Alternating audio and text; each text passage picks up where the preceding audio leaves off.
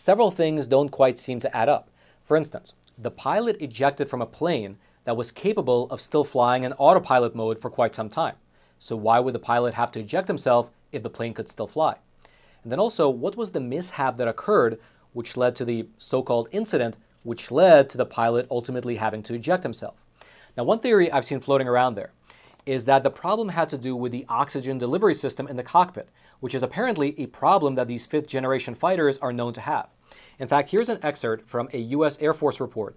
It came following the crash of an F-35 over in Florida, which happened 3 years ago, which was partly caused by the life support system. Likewise, in that earlier crash in Florida 3 years ago, besides the oxygen issue, there were also several technical deficiencies with the plane.